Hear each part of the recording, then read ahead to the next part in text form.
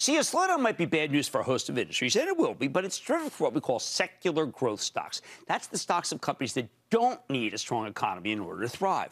The most obvious examples are the cloud software stocks, because businesses won't stop migrating to the cloud even if the economy takes a hit. Hence why the tech-heavy NASDAQ roared today and got all the way back to where it was. If you didn't know any better, Friday didn't occur.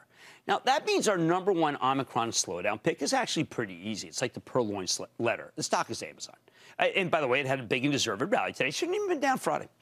This is a company that does well when people are scared to go to the mall, and it does well as more companies embrace the cloud, because Amazon Web Services is indeed the dominant player in cloud infrastructure. Plus, as some morning research pointed out, Amazon's a price taker, meaning they can get away with raising prices here. How many of you would balk at paying more for Prime?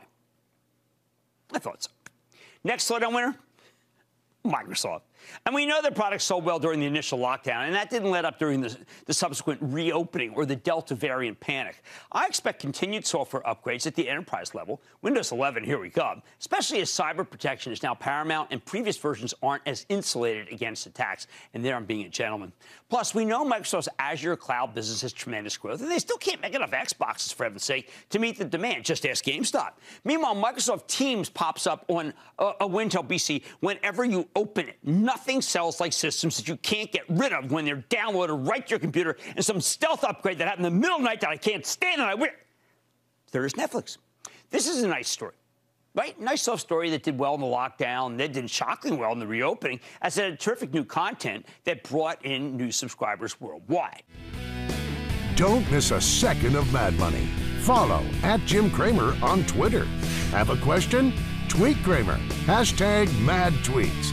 Send Jim an email to madmoney@cnbc.com or give us a call at 1-800-743-CNBC. Miss something?